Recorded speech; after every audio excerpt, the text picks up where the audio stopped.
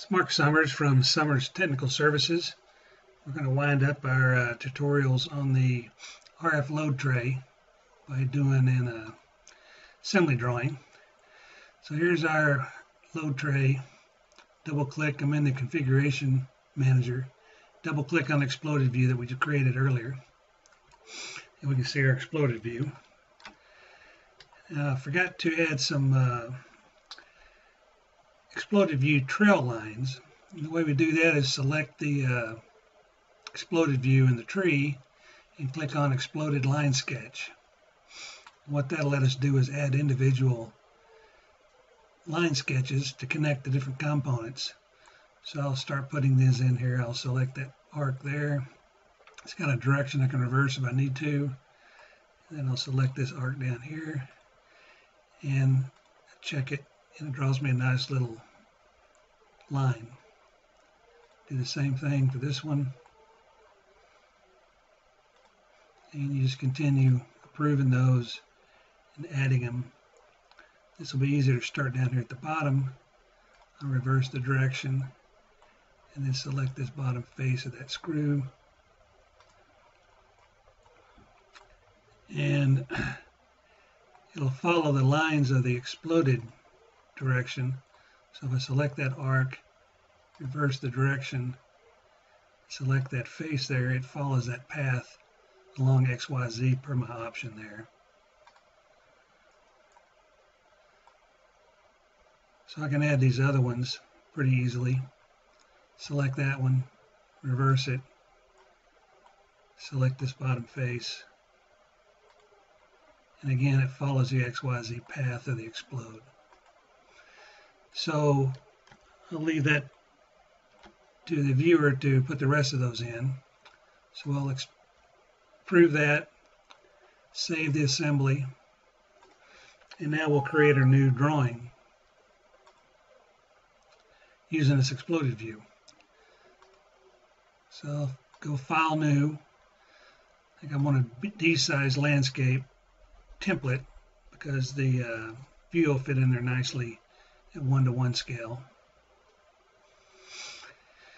So once the drawing template pops up, there's the drawing that I want to use, or the model I want to use.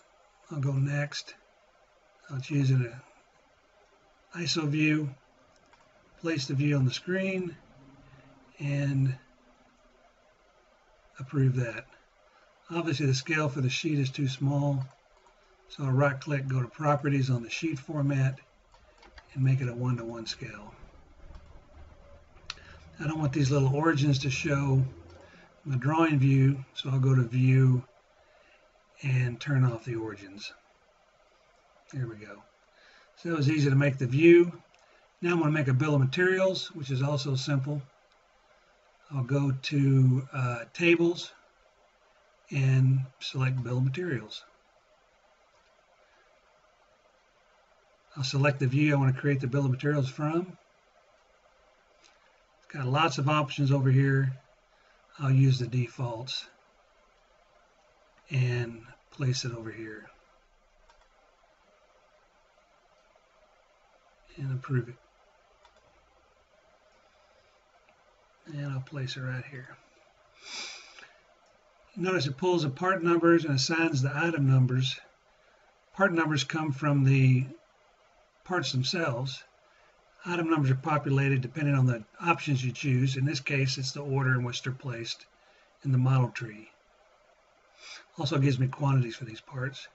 If I don't like the location of these columns, I can just select it and drag it over where I want it to be. Now for balloons, I can do an auto balloon, and it'll add all the balloons for all the parts. If I do this though, it won't let me add quantities to the balloons like I'd like to do. So I'm not going to do auto balloons. I'm going to do just single balloons. And the first balloons I'm going to add will be for the items that only have quantity 1. I'll leave off the quantity checkbox.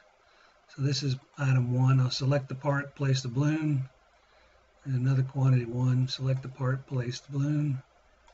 Continue to go around finding those single parts. Very nice. It parametrically ties the balloon numbers to the item numbers listed in the bill of materials we just placed. I think that's all my single items. Now I want to turn on quantity, and I'll add the placement for the quantity on the left side. I'll place these standoffs.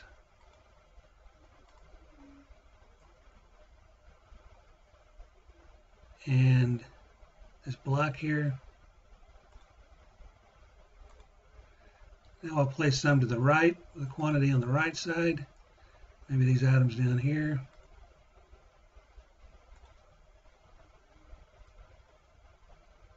These fasteners here.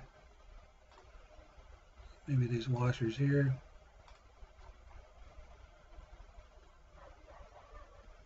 Just go around selecting the fasteners. I'll grab these and put these on the right side or left side. And these 3 I'll put all on the left side. There's 1. There's 2. There's 3. Escape to get out of that. I can always change my mind on these if I select one of the balloons and want to change it to the other side. It's easy enough.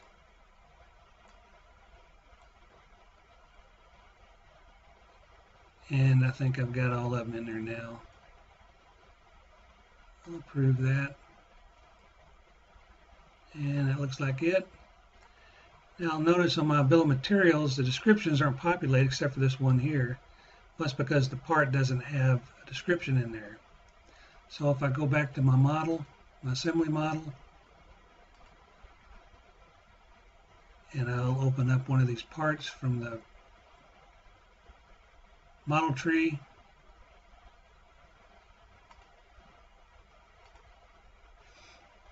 Once that's open, I'll go to the properties.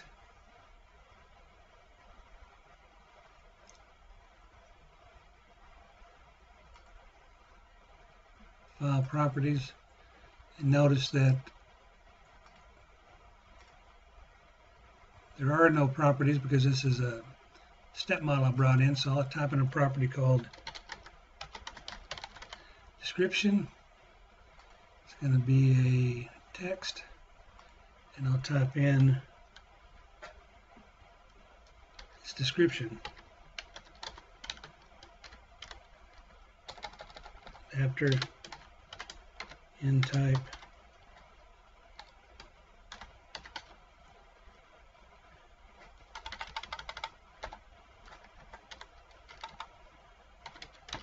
and that sounds good.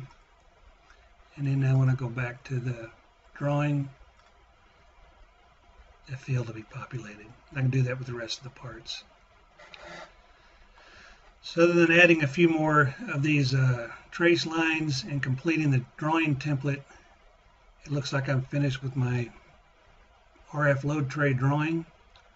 So check back often for more tutorials such as this from Summers Technical Services.